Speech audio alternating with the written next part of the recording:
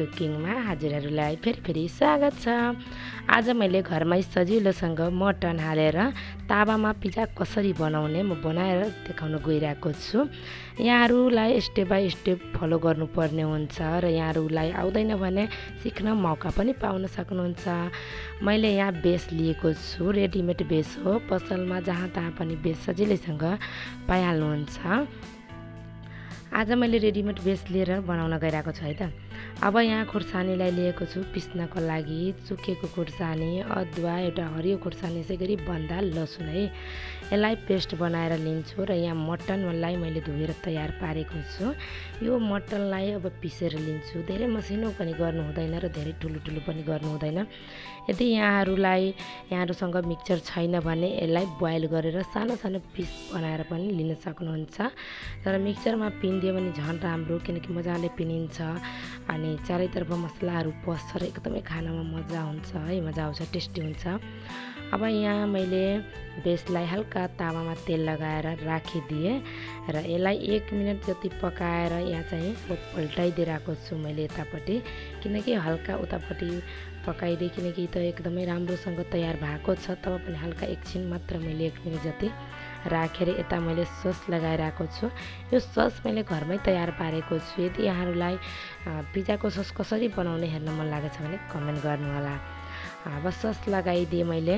अब यहाँ चाहिँ चिजलाई कोरेर लिइरहेको छु, एकदमै मसिनो यसले खुर्किन्छ, किनकि एकदमै राम्रो हुन्छ। जति चिज हाल्नुहुन्छ त्यति राम्रो हुन्छ हाम्रो पिज्जा। यहाँहरूले कमेन्ट गर्नुभएको थियो चिकन पिज्जा लिएर आउनु, मैले चिकन पिज्जा ल्याउन सकेन, त्यसको लागि सरी माफ गरिदिनु होला, किनकि अहिलेसम्म म चिकन खाएको छैन।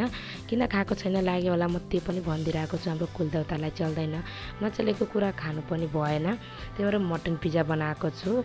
यहाँहरू पनि यसै गरी चिकन पिज्जा पनि बनाउनुहुन्छ सेम टु सेम।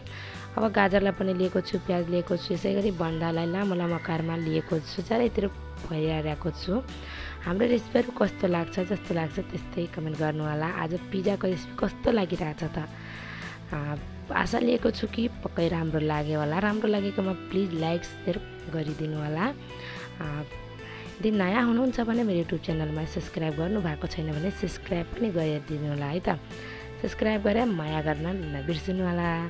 अब यहाँ तेल तातो भएर घि, अदुवा, लसुन, सुकेको खुर्सानी, हरियो एउटा खुर्सानीको पेस्ट बनाएको थियो, त्यही पेस्ट हो। अब राखेर पिने, त्यसै गरी पिनिसकेर यसो कम्तीमा राखेको छु, हर्दीको धुलो। त्यस पछाडि मैले यहाँ नुन, धनियाँको पाउडर पनि लिएँ। यतिको हाम्रो मसला भुटिसके पछाडि मासु पनि लिएको छु। मासुलाई 3 देखि 4 मिनट मात्र पकाउँछु, किनकि हाम्रो यो मासु राम्रोसँग पिनिसकेको छ, धेरै टाइम लाग्दैन पकाउनको लागि। अब यो मासु हाम्रो पाकेर तयार भइसकेको छ 3 र 4 मिनटमा। अब यहाँ फेरि मैले यो खुर्सानीहरूलाई राखिसके पछाडि चिजलाई फेरि माथिबाट मैले राखिरहेको छु। चिजलाई हल्का राखिदिएर एकछिन फेरि मैले छोप्यो। त्यस पछाडि प्लेट हटाएर यहाँ मटनलाई राखिरहेको छु, चारैतर्फ फैलाइरहेको छु, थोरै सानो सानो चोक्टा चारैतर्फ। यसरी नै बनाएर खानु होला, एकदमै स्वादिलो र एकदमै मिठो बनेर तयार हुन्छ यो पिज्जा। हेर्न सक्नुहुन्छ कति राम्रो बनेर तयार भएको छ। मसँग पिज्जा कटर छैन र मैले चक्कुले यहाँ काटेर देखाइरहेको छु। चक्कुले पनि एकदमै सजिलोसँग काटिन्छ हाम्रो यो पिज्जा। अब चाहिँ यहाँ पिज्जा बनाएर मैले देखाएँ र कस्तो लाग्यो पिज्जाको रेसिपी, जस्तो लाग्यो त्यस्तै भन्नु होला। र यहाँ चाहिँ राम्रो लागेकोमा लाइक सेयर गरिदिनु होला है त। यहाँहरू पनि बनाएर खानु होला र कस्तो लाग्छ त्यो पनि कमेन्टमा भन्नु होला। अब हेर्नु त कति दामी पिज्जा बनेर तयार भएको छ, मैले यहाँ देखाइरहेको छु यहाँहरूलाई। आहा, हेर्दै खाउ भइरहेको छ। आउनु है त, सबैजना मिलेर खानुपर्छ है साथी। आज